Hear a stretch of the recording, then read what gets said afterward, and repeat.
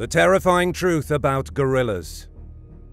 Gorillas are among nature's most remarkable and majestic animals, and they have sparked massive levels of intrigue in science, pop culture, and the world at large. From being attractions in zoos all over the world, to being the subject of Dian Fossey's unprecedented research, and starring in the thrilling King Kong films, there's a lot of gorilla action to go around.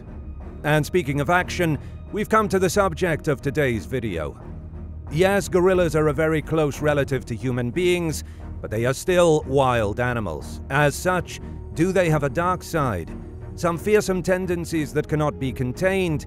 Are they really prone to going full King Kong and wrecking all before them? Well, let's find out.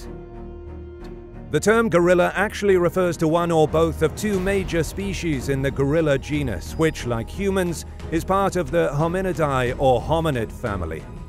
Gorilla is a derivative of the ancient Greek word gorillae, which literally translates to tribe of hairy women. This is because they were first discovered and documented by Hanno, an explorer from the Empire of Carthage.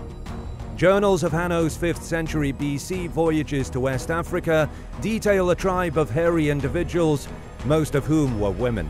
The modern scientist who discovered them, Thomas Staunton Savage, classified the animals using an ancient Greek term fitting Hanno's description. They were initially grouped under the chimpanzee species troglodytes, but further study revealed that gorillas warranted their own genus. The two existing species are the gorilla, more commonly known as the western gorilla, and gorilla barengai, aka eastern gorilla. Eastern gorillas are further split into mountain gorillas, gorilla barengai bengai, and lowland gorillas, gorilla barengai graurai. Western gorillas also have two subspecies, the western lowland gorilla, gorilla, and the cross-river gorilla, gorilla dalai. Both gorilla species rank as the largest animals in the primate order, an order which is also home to a particular Homo sapien. Eastern gorillas are the larger of the two species, with eastern lowlands being the largest subspecies. Males can reach sizes of 450 pounds, with heights of up to 5'6".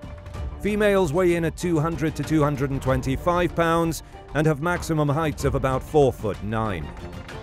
Among western gorillas, the males reach an average of 370 to 380 pounds and heights of around 5'7". The girls are also much smaller, with an average weight range of 130 to 160 pounds.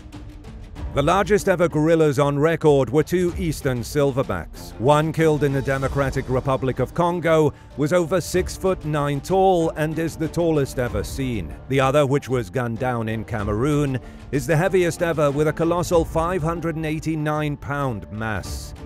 All gorilla species and subspecies are native to tropical and subtropical regions of Africa. Eastern mountain gorillas are found in the mountainous regions of the DRC and Rwanda, while eastern lowland gorillas live in the rainforests and marshes of the eastern Congo. Western lowland gorillas live in similar environments to their eastern cousins, though they are found in central regions of the Congo, the Central African Republic, Equatorial Guinea, and Cameroon. Gorillas have lifespans of 35 to 40 years in the wild, but have been recorded to pass 50 years in captivity. Fatau, a female residing at the Berlin Zoo, is 67 years old. She has had one child, 2 grandchildren, 13 great-grandchildren, 20 great-great-grandchildren, and 3 great-great-great-grandchildren, and counting. Like the ancient explorer Hanno described, gorillas live in troops made up of several females. They're young, and one dominant male known as a silverback. Younger males may be present in a troop, but these are often offspring of the dominant male who are yet to be kicked out. Subordinate adult males are tolerated in extremely rare cases. Most females in a troop are born and raised in that particular troop, so they are usually closely related mothers, daughters, aunts, and even grandmothers. However, males almost never grow to become the alpha male of their birth troop because they are chased away by their fathers or new silverbacks that take over the troop. Gorillas are generally very peaceful, social, and intelligent creatures that love going about their simple business undisturbed. Most of a gorilla's life is spent eating, grooming, building nests, and sleeping. Playing is also a major part of troop bonding. Diet varies across the subspecies, but they are mainly herbivorous. Mountain gorillas eat shoots, leaves, pith, flowers, fruit, and even bark. Lowland gorillas eat higher proportions of fruit, but will also eat leaves and flowers, as well as insects like ants. Do gorillas have a dark side? Despite their pop culture depictions as brutal, savage creatures, gorillas are fairly docile creatures in reality. With very few natural predators, bar the odd leopard, they live life very relaxed 90% of the time. Their herbivorous nature also lends itself to peace, as they never have to fight over kills with other meat-eaters. They also get along swimmingly with other super-intelligent wild primates like chimpanzees and bonobos, often sharing feeding grounds and nesting in proximity to each other. If anything, gorillas have sometimes found themselves suffering infanticide at the hands of meat-hungry chimps. There is one creature that has proven to be the bane of gorilla kind, and that animal is human beings. Poaching and sport hunting have wreaked havoc on populations. The eastern gorilla, famed for its majestic size and coat, has suffered the most and is now critically endangered. That said, despite all of the feel-good vibes and peaceful slumber, these are still wild animals with very wild tendencies. Gorilla politics, in particular, is fairly rough and sometimes brutal. The fight for troop dominance is one such case. For males, the position of silverback is one that comes with control of the best feeding grounds and the most females. The term silverback is in reference to the greyish-silver hair that grows on the backs of males from the age of 12. Males younger than this are called blackbacks and will seldom challenge for the leadership role. Silverback gorillas will posture, threaten, and fight, sometimes to the death, to challenge for or defend this throne.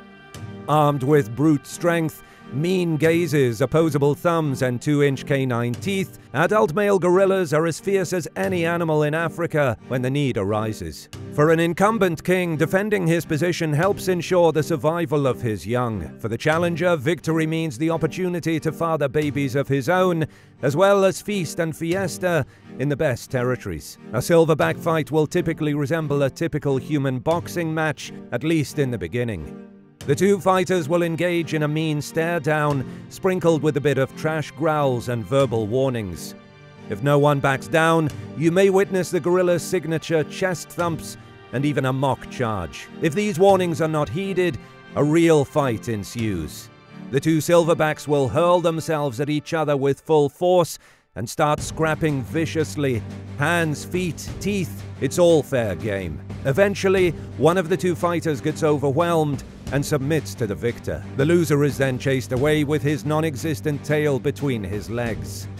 Younger males will run in the hope of fighting another day, but old males will retreat knowing they will likely live the rest of their lives alone in the cold. If a challenger wins, he will look to establish his dominance over the troop by killing the old king's infants and chasing away resident blackbacks. The baby killing is used to get females into estrus much sooner than they would be. Infanticide also wipes out the genes of males who couldn't defend their position and their troop. Outside of the males, the females can also be vicious, especially to each other.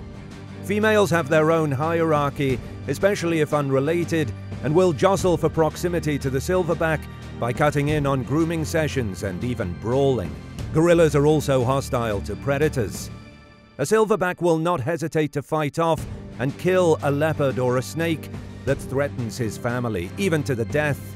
A silverback gorilla was even documented tracking and attacking poachers who were nabbing his troop members in the Congo. However, gorillas are seldom a danger to humans, and most wild troops have had some exposure to humans in some fashion. To date, there are less than 5 documented gorilla attacks on people, and none of them led to human fatalities. Additionally, it is likely those attacks were provoked. However, these stats are often reported by countries with a vested interest in promoting gorilla tourism, so you can't be 100% certain. Of course, given the power and tools at their disposal, gorillas could easily kill a man they deem to be a threat. Luckily, a gorilla will likely give you a chance to escape or beg for mercy. Like with a rival, a silverback will test your mettle with a stare-down, chest thump, and mock charge. Your best bet is to avoid direct eye contact, curl up into a ball on the ground, and hope They will usually leave you alone if they don't view you as a threat. Unfortunately, like people, some gorillas can hold grudges. If you were unlucky to cross paths with gorillas that have had bad encounters with humans before, you may become an undocumented statistic in a country that depends on gorilla tourism.